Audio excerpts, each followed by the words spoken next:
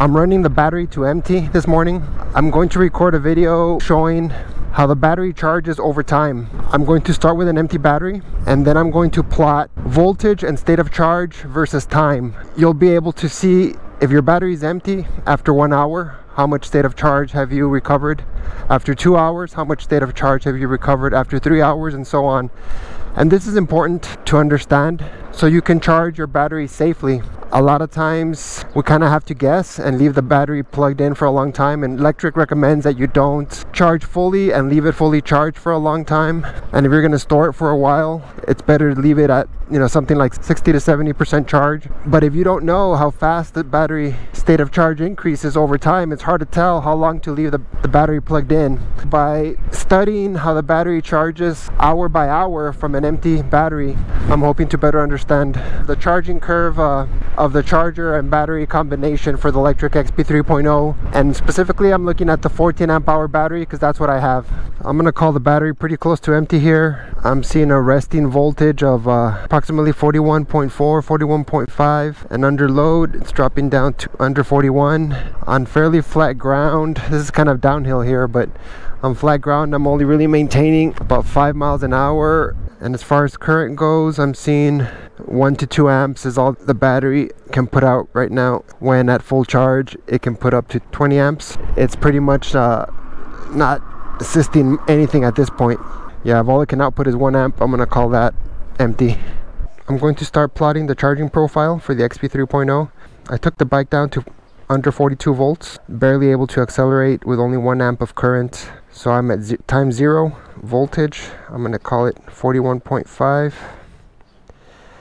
We're going to plug it in, and we're going to be checking the voltage every half an hour so we can see how the state of charge and voltage ramps up over time, and be able to understand how quickly the battery charges. So when I plug in the charger understands that the battery is at a low state of charge because it's only coming up to about 42 volts initially, and I expect the charger to ramp up the voltage over time. I'm going to be checking every 30 minutes.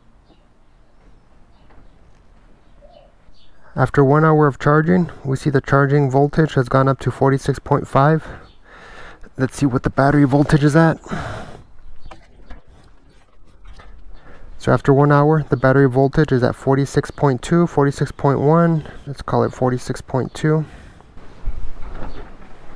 So after an hour of charging, the state of charge has gone up to 46%. It started at approximately 16%. Gonna plug it back in and continue to monitor the charge curve. At 5 hours of charging, the battery is at 52.8 volts. It's getting close to full charge, but not quite there yet. 52.8 volts after 5 hours. We're at 88.5% state of charge. So let's keep going. At the 6 hour mark, the battery is at 54.2 volts. 54.6 volts is fully charged. It's getting very close, so maybe another half hour or so. I imagine the charging does go a little bit slower right at the end where we're at right now. Here we are at 6.5 hours, and let's see what the battery voltage is at. Battery voltage 54.5, 54.6. So I would call that fully charged. So it took 6.5 hours to fully charge the battery from what felt like empty. I'll make a graph of state of charge versus time, which again should help us understand, to get to a certain state of charge, how long we need to plug the battery in for based on where we're at as a starting state of charge. So what have we learned? If we look at the charging profile, you see that at the beginning, the battery charges pretty quickly. You can get up to over 50% state of charge from a discharged battery in about an hour and a half. After that, the charging rate slows down a bit. And once you get past 90% state of charge at over 5 hours of charging time, you'll see that it slows down even a bit more. And this is typical behavior of lithium-ion batteries. You'll see them charge very quickly at the beginning, then slow down to some medium rates, and then really slow down a little bit more at the end of charge. So how long did it take to go from a state of charge where the bike was not moving anymore under its own power up to 100%? It took 6.5 hours, which I think is pretty close to what Lectric estimates for full charging time from a discharged battery. Another interesting thing to see is that the state of charge when the bike no longer moves is not really zero. Once you get below 20% state of charge, you're not really getting much assistance from the battery and the motor anymore. This table gives you an idea of how to charge your battery. If you're storing it for a while, you want to keep it near 50%, or 50 to 70% is a good range. So if you start with a fully discharged battery, you'll want to plug it in for a couple of hours at least to get over 50% if you're going to store it for a while.